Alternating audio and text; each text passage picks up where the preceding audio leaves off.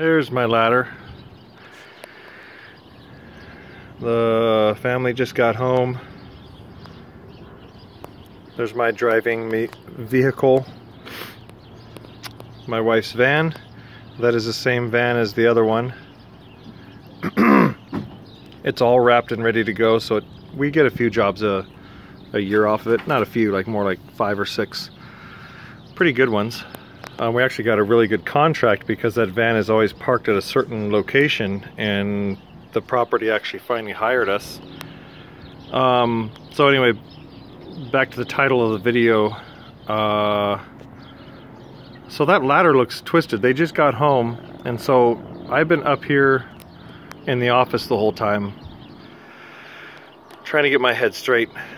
And so the crew just got back and their cars are gone and the van is back. So let's check the system. Let's see how they left the van, where the cash is, or the checks, where the keys are and all that. Let's go downstairs. Okay, right outside the door here. During the day, they're just supposed to leave the key in the barbecue. Leave the key. So let's take the key. So they get here, they get the key, they take off. They don't need me around. They come in the house, get coffee, whatever they need to do. So let's head and check out the van. There's the beast. It's working amazing. Okay. Starting with the ladder. So they put the locks back on, which is the most important, so it doesn't fall off on the freeway and kill somebody. However, this ladder holder, which is an actual shelf I got from Home Depot and tied it down, this keeps the ladders from coming to the middle, which if you put it over it, it purposely goes to the middle. Help me, Joshua Latimer. Okay, right there is where that should go. Or, well, anyway, I guess I should have put this wider, because now this is in the way of it, and it was in between there. So if you pull this out, then move it over, then push it back in, it works, which is not a clean system. But once it's back on there, if that was the system, that locks this ladder in there pretty good. So whatever, we'll figure that out. Now the ladder should set right in here perfectly. And these just go right over. See how fast that is? Boom, boom. Really quick. Now, normally it's quick. I just need to move this out a little bit. Front one. See, when they put the ladder up here, these just hold it on. This is the safety, okay? This is going to keep the ladder on here, but this here just keeps it down so it doesn't bump around. Boom.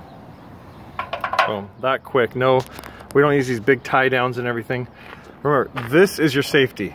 So it keeps the ladder safe from being stolen, and it keeps other motorists safe because it's locked on there. Anyway, that's how that goes. Let's check the rest of the van. Let's check the system.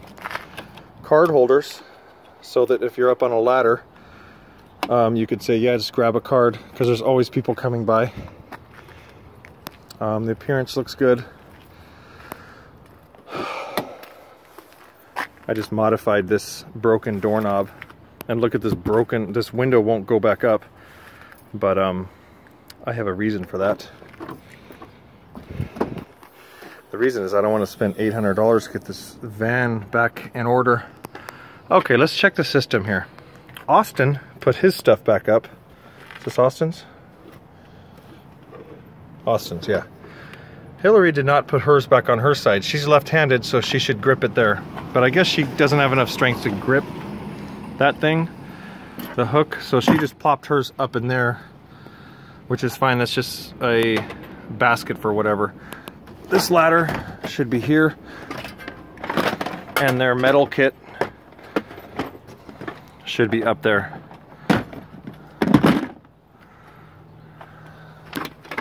Their buckets are here. Their squeegees should be laid out on the rags or something because it keeps the rubbers better. Not a very attractive van, but it's very minimal. All they need is this because they have their foot booties, their screen extractors, everything they need here. Shop vac, and look, the floor is pretty much clean. They continue to throw these on the ground, I guess because they don't need them unless there's French windows. So those go there, people. That's okay, people are messy. Let's check the front.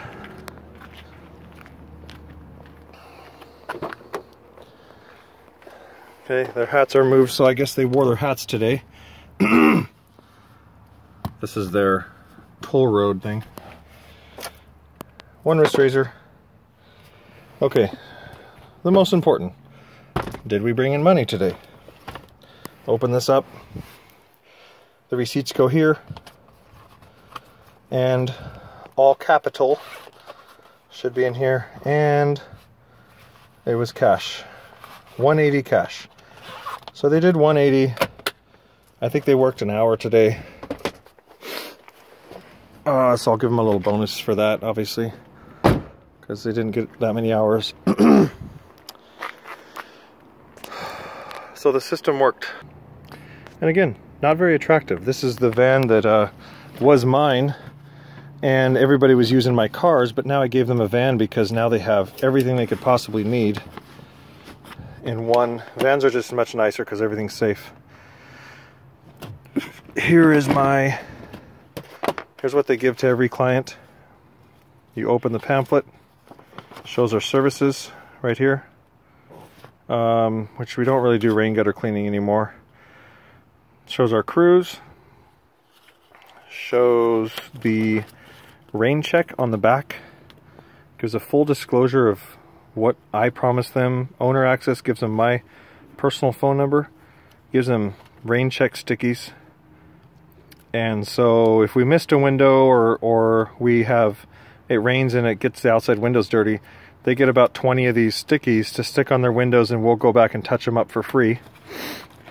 That pays off big time because we're able to schedule about 40 more jobs a year with that promise, and we only do about 4 rain checks a year, so it pays off. There's our flyer.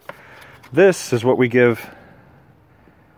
We ask the client, one of our post-marketing strategies is we ask the client, can we use you as a reference? Then we put the client's name here, we put their address, and we hang this on the neighbor's doors. This, man, that stupid sun. This gives them a full description. I wrote as much as I could because copywriters, they tell you write everything you possibly do on your flyers. Give them the phone number for the receptionist, and just get pictures of the company and everything. You hang these on their neighbors, and this is called endorsement marketing. So the client's name here raises your chances of getting this person to call you if they're looking for window cleaning. If they're looking for window cleaning, you hang this on their door, whatever. But if you put their neighbor's name on there, that's endorsement. Their neighbor just endorsed us, and who are they going to go to? They're not going to go look in the phone, but they're going to look for, they're going to call us because it's right there. Unless they hate their neighbor, in which case, you know, neighbors aren't always the best. I like my neighbors though. Okay, what else in the system? Let's talk about how unattractive this van looks. I guess I should vacuum the ground. I just got this van put together for them. I really wanted a few trans connects. It is winter months. We are a little slower in the winter, and this window would probably be with the other window. This one's broken as well. I think it's a fuse, so I'm asking my mechanic to help me use the fuses because I'm really retarded with that stuff. Probably a few hundred. This is $500. They already estimated for this window. I've had this window up and sealed for like 3.5, 4 years now. I just never wanted to spend the $500. So we're looking at $1,000 to fix these windows. That's like $1,000 tax-free job. And I never wanted to do it. So I'll eventually get that working. This doorknob busted off, so I modified it. And it's not that unattractive. So I just put new tires on it. So the bottom line is the bottom line. Is this thing gonna make me money or not? Yes, it makes me money. It makes me the maximum amount of dollars for the least amount of time. I'm not gonna buy a new van until this one is fully producing me money. And the other thing it does is it is producing me, let's see, if I were to buy the van I want, that would be a payment of about $500 a month.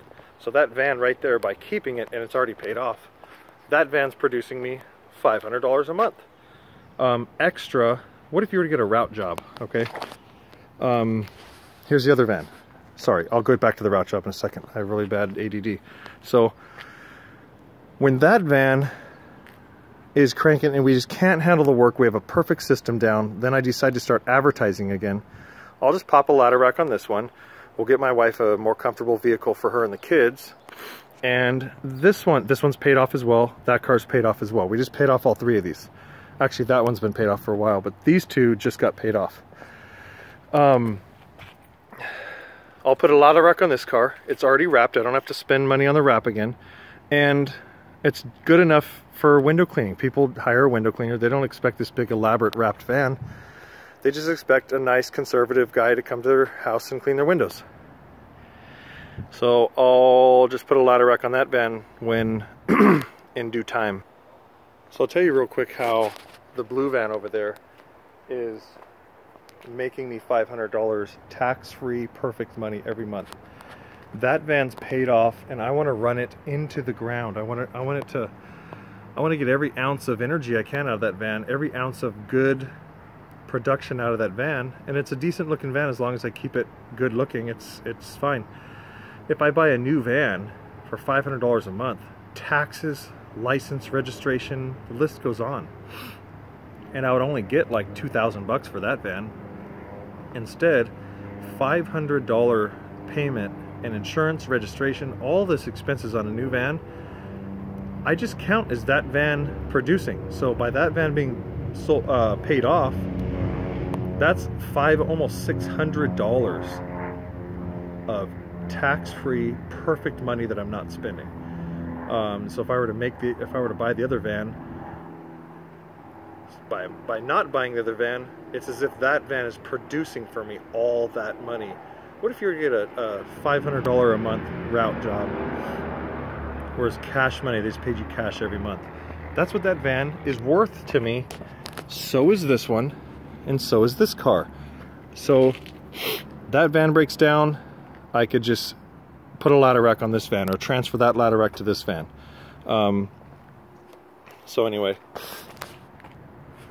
I just hope you learned something about the system of the business. And I don't have 4 or 5 crews running out there right now. I used to have a lot more crews, subcontractors and all this stuff, but we're working through some minor details on the business to really clean it up, to make sure, is this system completely clean and running 90% without my effort. And today, as we saw, the keys are in there, the van has the cash in it, everything's working good, it's locked back up, the ladders are locked on there, and that's a pretty good system. So I already have a hiring process, a training process that's pretty good. But I want to see, are my vehicles producing the money they need to produce? Is the system pretty clean? Then I could just start putting these other vehicles to use. Try to get another cheap van, or use this van and get my wife a cheap car. And then I can grow. Then I could scale up really. I could just start doing the Birds Beware window cleaning thing, or the all county window cleaning, and just really start getting all these crews out there, as long as the system is very clean. Anyway, the system worked today.